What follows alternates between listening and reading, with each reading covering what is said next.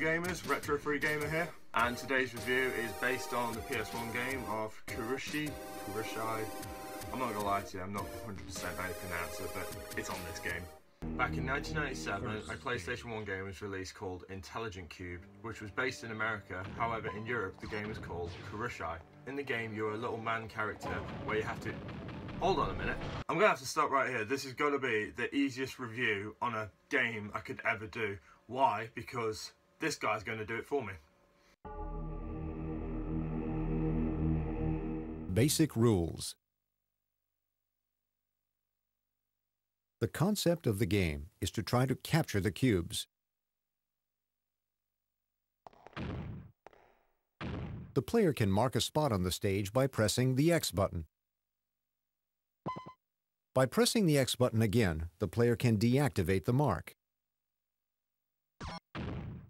The game is played by marking a spot and then successfully deactivating the spot. Now let's try to capture a cube. First, mark the spot where a cube should be captured. When the cube is about to land on the marked spot, press the X button. The marked spot is then deactivated and the cube is captured. Repeat this to capture all the necessary cubes.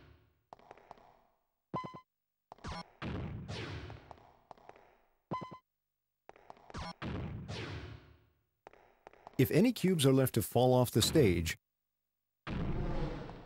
the number of fallen cubes will be calculated on the block scale. Every time the number of fallen cubes exceeds that of the block scale, the player loses the last row of the stage.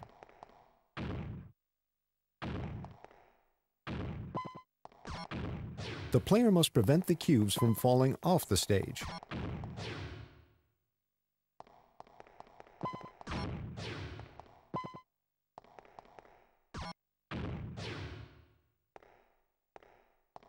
When the player is avalanched by the cubes and falls off the stage, it's game over.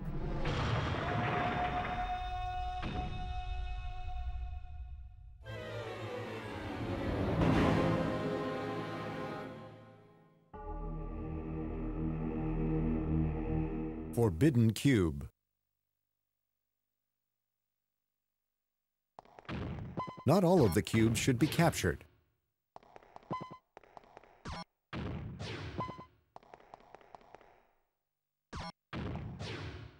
The black cubes are called the forbidden cubes. The player must leave these cubes alone. For every forbidden cube captured, the player will lose the final row of the stage.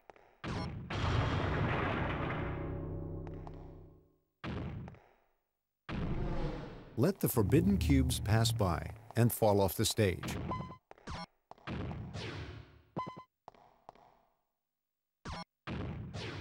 The player can accelerate the speed of the cubes by pressing the square button.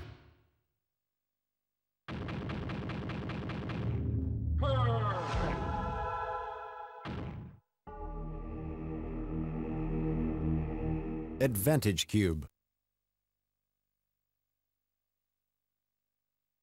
The player can use the green cubes or the advantage cubes to efficiently capture the cubes. This is an advantage cube. When the player captures an advantage cube, the spot will be marked in green. By pressing the triangle button, the player can capture the surrounding cubes. All the cubes in the marked area will be captured. Let's try to capture cubes by using an advantage cube. Mark and capture an advantage cube. Then capture the surrounding cubes by pressing the triangle button.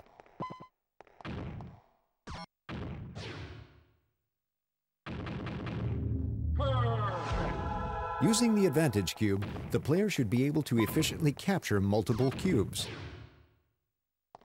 But at the same time, the player must make sure that no forbidden cube is included in the marked area.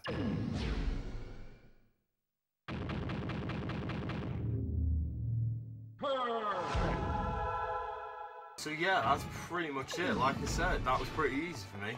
However, there are other features in the game. There are such things like different textures you can choose as well.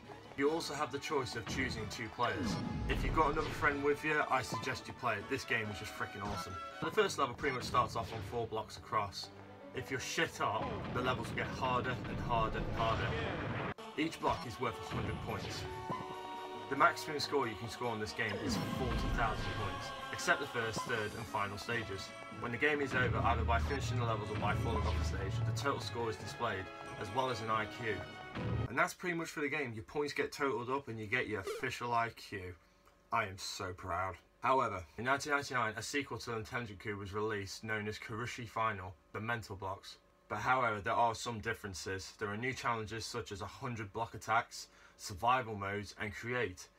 So there you go gamers, I hope you enjoyed this review. Like my Facebook page and subscribe to my YouTube channel and I'll see you guys soon.